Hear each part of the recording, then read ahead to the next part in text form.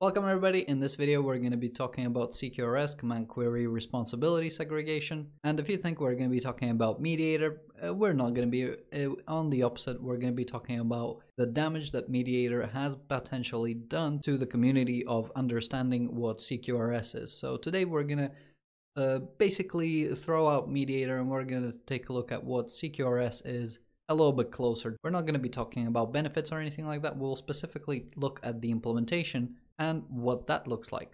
So everybody who knows MediatR, this is the CQRS pattern that people are familiar with. So you will have a bunch of requests hitting your API, and depending on which route it is, so if you hit on like get or you want to list some entities, generally what you will do is MediatR is this layer right here, which will basically say, okay, you're hitting slash, I want to query a bunch of things.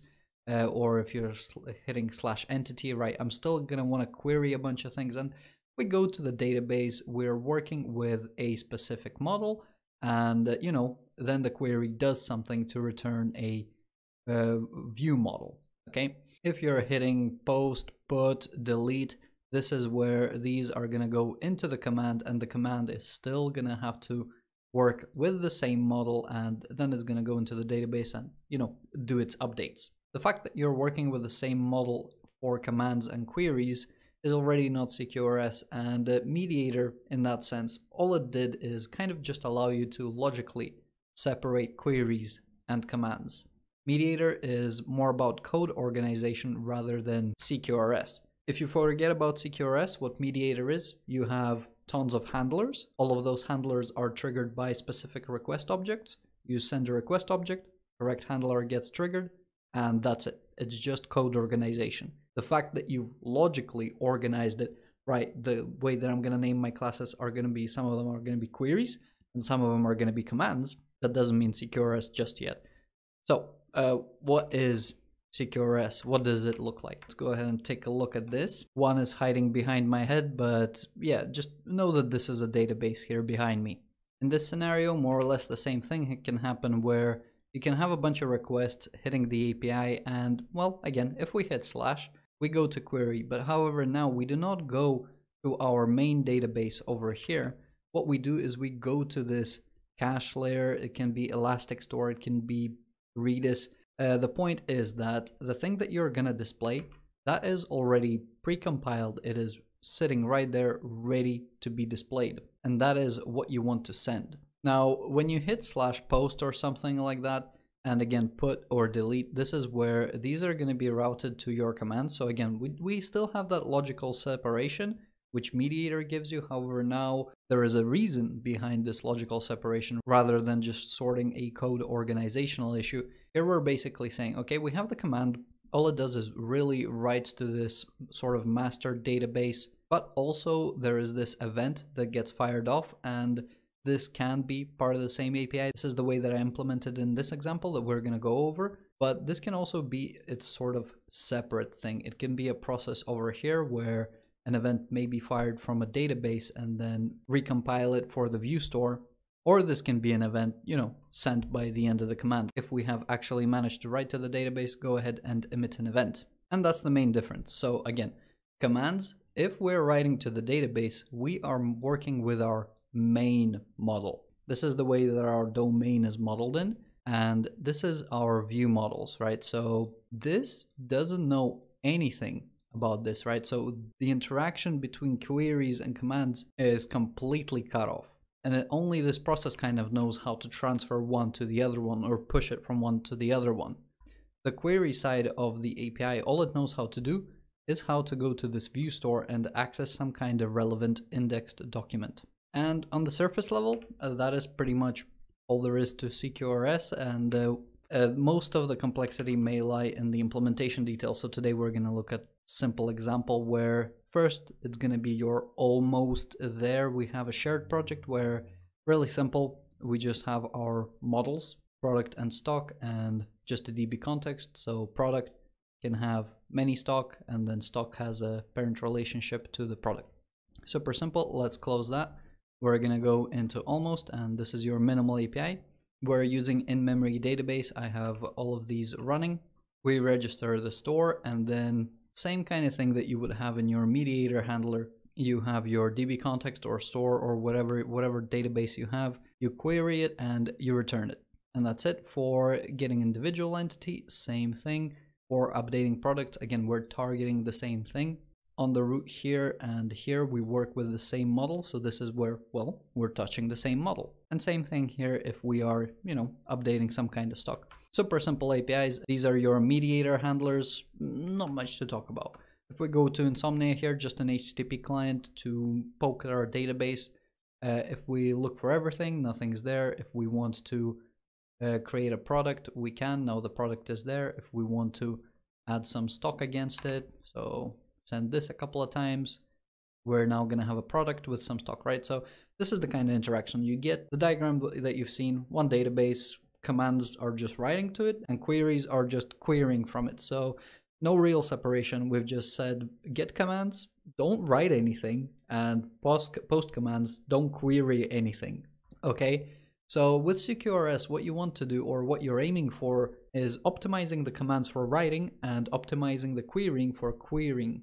Sounds about right. Let's go into better. So we're going to go into program CS here, and here we have two additional objects. We have a view store and view store updater. So view store updater is that, let me bring this over here, is this process over here. The view store is this database over here. Okay. Coming back to program, we have these two services, and you will see for the getters, what I'm doing is I'm accessing the view store. It is still named store, so that might be a little bit confusing, but then you have the writes and updates where you have the store and updater, and every time you do a successful save to the database, then what should really happen, and this is not an entirely correct implementation because I'm just going over an example here, you should have a bundled up transaction, a command which you can send and maybe pop off, so kind of like an event. So this is a precursor to event sourcing. But essentially what you want to do is you want to update the view store, okay? So for each one of these, when we create something or when we do an update, at the end, we trigger the updater and we put whatever entity is being updated in there.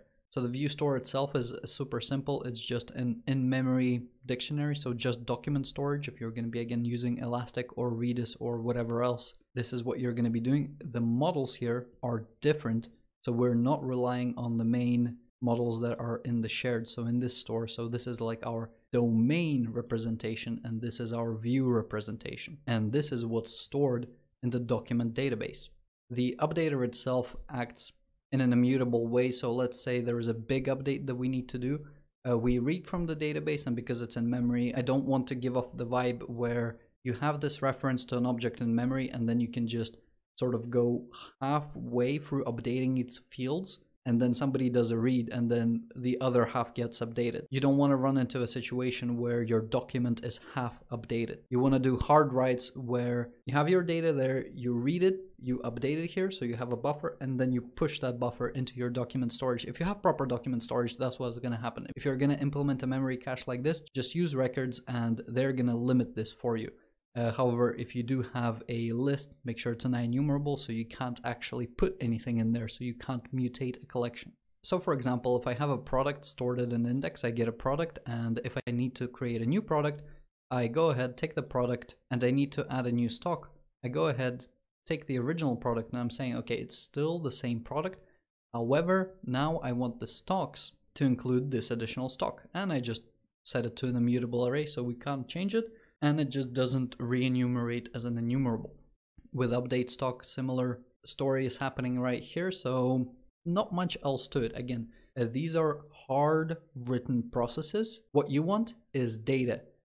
These calls right here, the events, should represent configuration of a mutation that is pinged off to another process. This component right here, doesn't matter if it's in the API or if it's a separate service, an event is pinged over there, and that event is then going to be handled, and it's going to know how to mutate or how to update the view store. And again, the only thing that is sent over here is data. You're not going to be able to send the process, like it is in this case, over the wire, unless you maybe are using Clojure, but whatever. So this is the situation here. Let's go ahead and see it work really quickly. So for better, let's go ahead and see. So we don't have anything. Create a product. The product, yep, let's create two. I'll add something here. So now we have about yay much. Again, if you want to query a specific one, and maybe a point on performance. You can see here where actually I'm going to run performance metrics at the end, right? So then if we want to update stock again, just to show you that this is happening in the query here, let's say, which one do we want to update? We want to update number 1 or number 2. So let's say we'll update number 1 with the wowzer. So we do that. We come back here, and again, the view model is updated at the database. That is the in-memory store. We're not touching it here. We are actually querying from the view store. So this is one way to do it. You are able to take this a little bit further. Let's say my API returns JSON.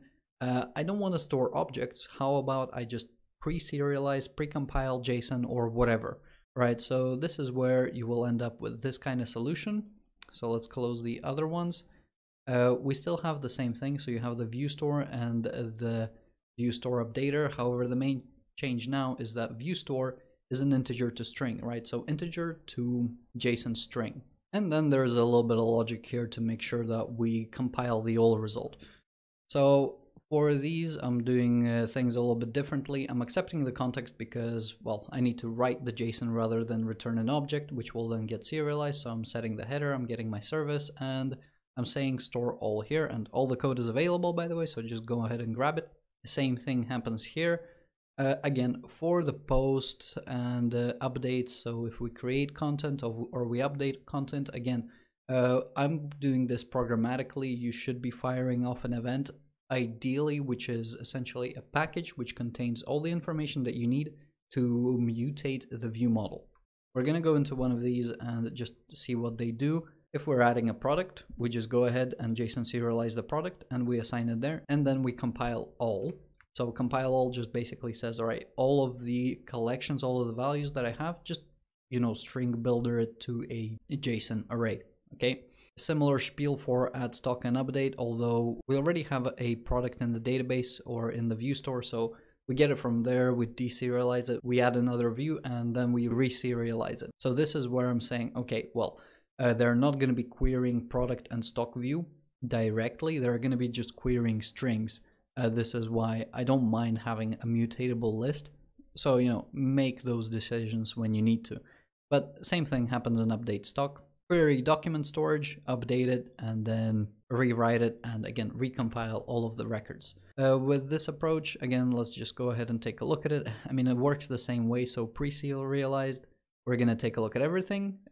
Let's create a product. We'll create a couple. Go ahead and add some stock. We'll then get all of them, and this is what you get. Same thing, however, if, you know, I do not set the header, some other header is going to be returned there. Again, if we want to get a specific record, we can. So really 3 approaches. One, the almost one, is we're just logically separating our code. The queries, they are querying from the database. The commands are writing to the database. However, it doesn't go beyond that. There is no optimization. It's what I would say, it's not real CQRS. You've just organized your code a little bit more. With the better approach, this is where you're using different models. Essentially, your commands and queries are on the path to being completely separated. At this point, very likely, you will be using 2 different databases.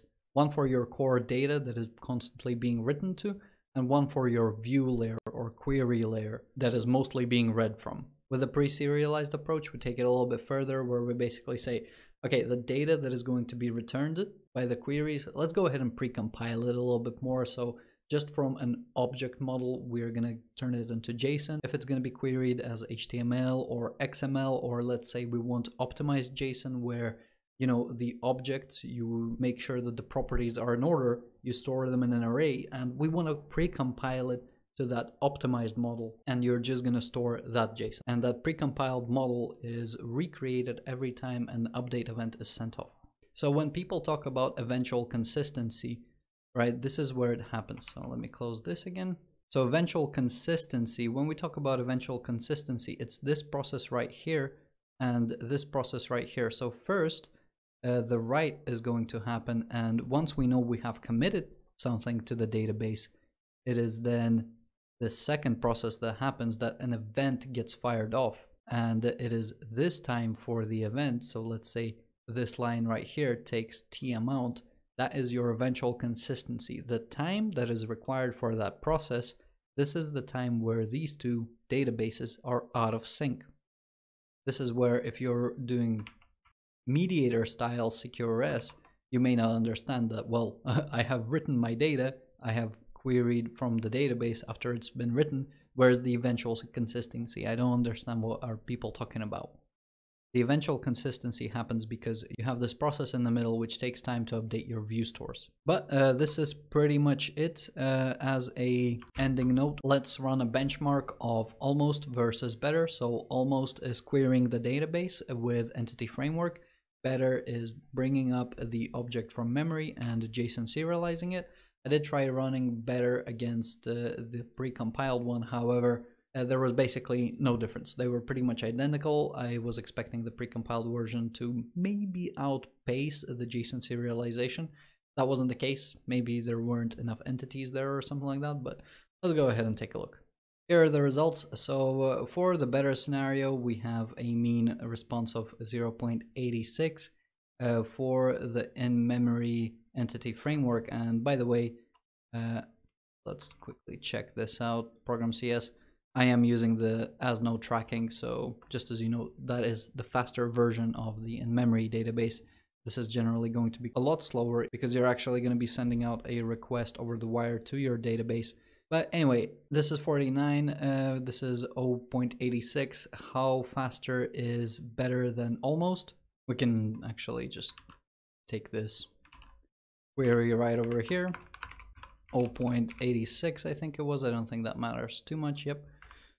Right there, let's dump that, and that is going to be 57. With a view model cache in place, let's call it that, you get a 56 times performance improvement. Let's say it doesn't come at a free cost. There is a complexity. There's a view store involved, so another database, another infrastructure component that you have to maintain. There is a whole set of commands. If you have a couple of models, you will need to maintain these as well. There's going to be a bunch of these. It is not going to be as simple as I'm demonstrating in this example here. There are simple caches that you can do, query from database, that query response, cache it, and then maybe add one component that can bust the cache across your cluster, or bust the cache when you do the write. So make sure you take a look at your scenario. You may not specifically need CQRS, maybe you can get off with a simpler solution. Anyway, thank you very much for watching. If you enjoyed it, as always, leave a like, subscribe. Any questions, leave them in the comment section. Big thank you to my patrons. If you haven't already, go ahead and check it out. I have new tiers available. Don't forget to join the Discord server, and have a good day.